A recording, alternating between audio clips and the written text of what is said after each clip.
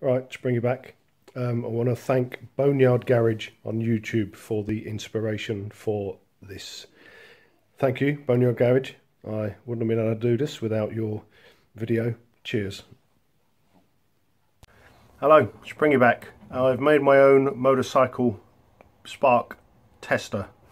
Don't seem to be any inline spark testers available for motorcycle size plugs. With the little skinny end, so I've made my own. Taken an old HT lead, it's an old car one, chopped the end off, found myself a little set screw which is the same size roughly as the end of the spark plug.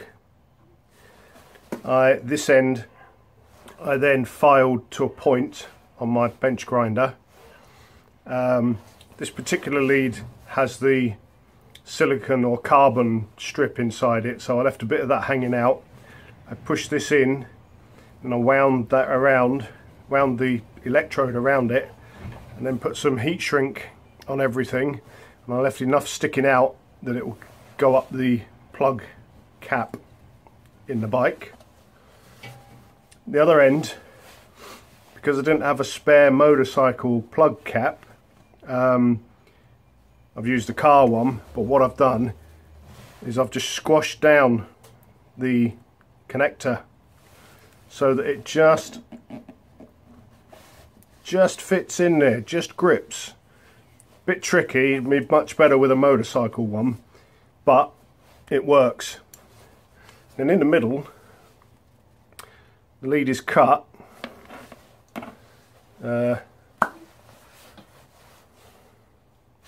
All I've got is a little plastic, one of those plastic tubes that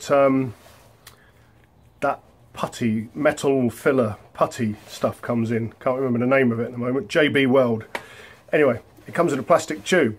So I've cut the tube down. You don't have to. You can have the tube full length if you like. Drilled a hole in each end. Used a step drill so I could keep checking it for the size of the plug. A little bit of hot glue, which you don't really need. You don't need to seal it.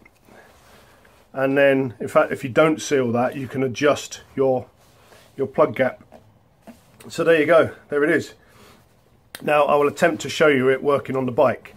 Whether it's actually going to come out on camera or not is debatable, because the spark is pretty much bluey purple.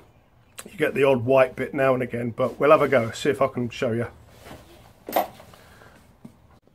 Alright then, when I get my new coils and leads, I'll be able to use one of the old leads that's one of the ones that isn't buggered, and I'll be able to use that in this setup.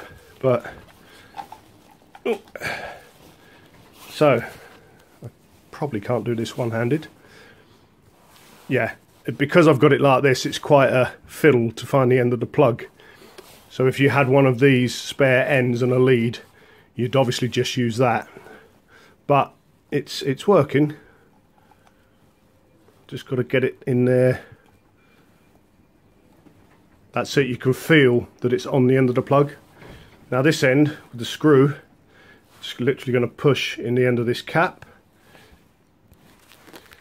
which I had to do two-handed, of course. Right, let's see if we can actually film this for you. There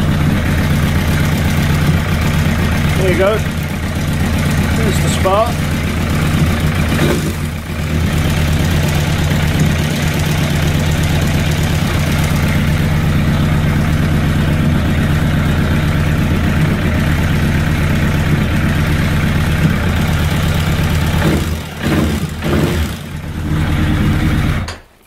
Yeah, excuse the sound of the bike, it's only running on 3 cylinders, hence making that. So, there you go, it's the springy Sparkomatic 5 million. Cheers, peace and love. I'll see you next week when I get some coils and leads and bits and hopefully fix the bike. If not, we'll be stripping the carbs again. Deep joy, see you later.